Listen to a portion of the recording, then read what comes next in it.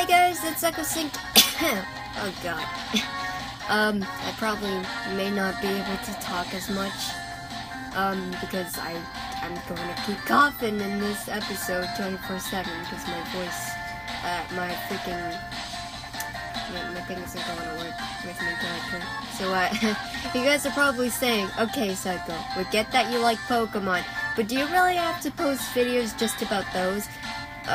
Number one, stop complaining. I'll do my random videos and animations later once I've got time to. And number two, I just really like the games.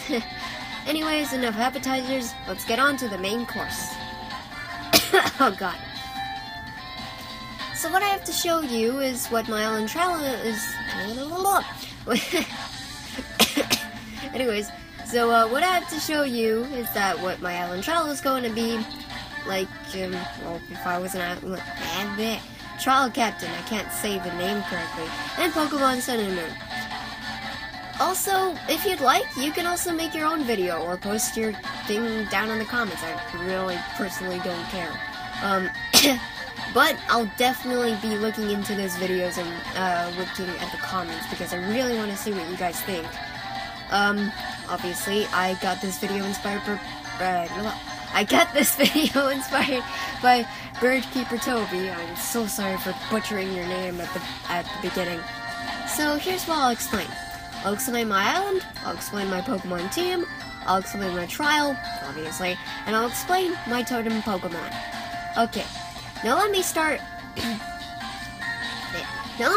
by telling you a bit of a cool thing if you ever want to do my island trial. At night in the Pony Walls, you can find berry trees. Okay.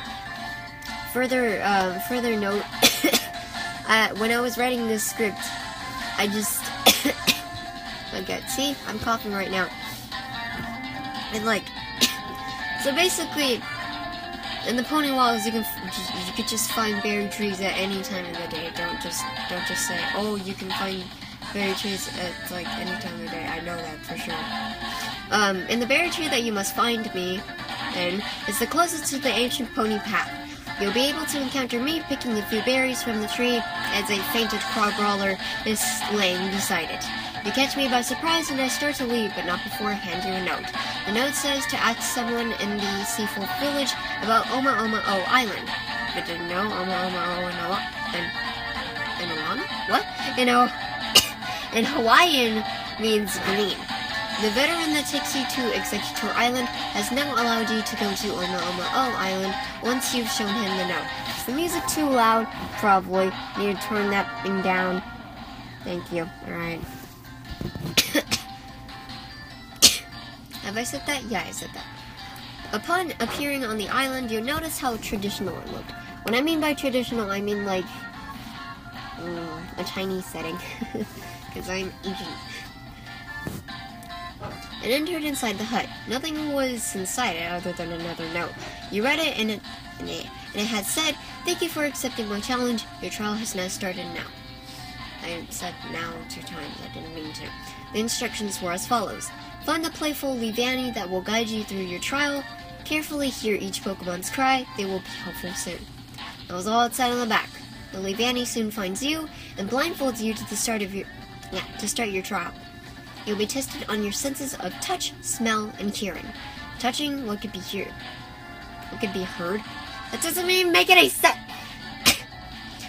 Touching what could be in front of you, smell what is familiar and what is not, such as if someone farted. And of course, hear what sounds the Pokemon make. You soon realize the atmosphere has felt a bit chilling. You feel nothing, you see nothing, obviously, and you hear nothing. The cry of the Leavanny has soon faded away, along with your sanity. Your sanity will be rendered by the shades of red. So if it gets really red on your screen, that means you're really, really insane.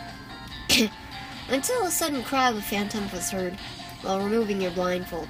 A pair of red eyes, which is the phantom, stare directly at you as your only source of light. You look down at your feet as another note has appeared. You have passed the sense challenge, now on to the next. Moving forward, it seems as though you are now back to where you originally started. But a pair of Roserade had appeared in front of you this time. A test of memory. You are to remember the Roserade's dances around 4 times. If you answer I can't speak. If you answer correctly, you're given a random berry. If you answer incorrectly, one of your Pokemon will be randomly poisoned. The Rosaries start to turn a bit ticked that you've gotten the answers all correct or half correct and start to attack you. Once you've defeated them, you shall continue on to your final challenge. Curtains rise as a trio of Sawsbuck appears as they appear to be practicing a recital of some sort.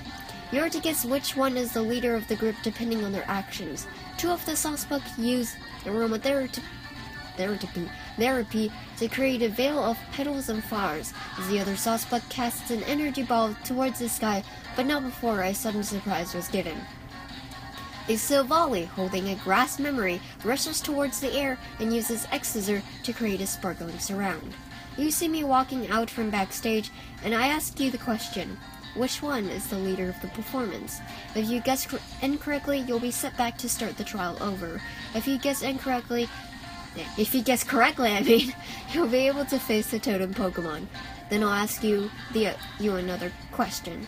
What is this Pokemon's cry? Once you've answered correctly, you are now able to battle the totem Pokemon Superior. It will have the moves Synthesis, Leaf Blade, Giga Drain, and Swords Dance. Oh god. It will also have the Grazium, and it will call out to Petalos, Steenies, and Maractuses. Once you've defeated the totem Pokemon, I've seen that you already attained the Grazium Z from Mallow, and instead I give you a Miracle Seed to enhance any Grass-type Pokemon that are in your party. I lead you back to the dock for you to go, but not before I once again leave a note for you to read. This note said to go to Pony Gauntlet, which has the battle tree. You'll be able to find me at the entrance where I will challenge you to a battle. I'll first start by saying, so you've now known the terror, beauty, and challenge of nature. So, now you'll have to face me, the embodiment of said nature. I'll have a team of 6 Pokemon, so you better be ready. I'll have a Decidueye at level 91, holding a Decidueye Z, having Synthesis, Leaf Blade, Foresight, and Spirit Shackle. I'll also have a Toucannon, level 88, holding a Quick Claw, having Big Blast, Drill Peck, Hyper Voice, and Brick Break. Then an Alolan Raticate, having level 87 and holding a Darkyan Z. Also having Bite, Hyper Fang, Ice Beam, and Sucker Punch. Then a Araquanid at level 88, holding an Amulet Coin, Infestation, Aqua Ring, Lunge, and Liquidation. Then Arcanine, level 83, holding a Fire Ram Z,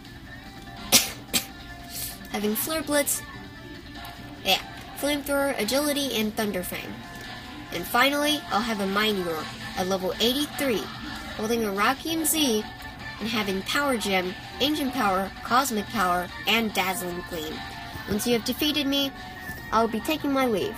No more notes this time, but you'll most likely see me in Maybe City's Garden, just relaxing with Decidueye, the Pokemon that was given to me when I first arrived to Alola from Unova. If you try to speak to me, I'll probably say, "Ma'am, this place gives me memories from Unova. Maybe I'll go back to see my dad." And with that, hope you guys enjoyed this video.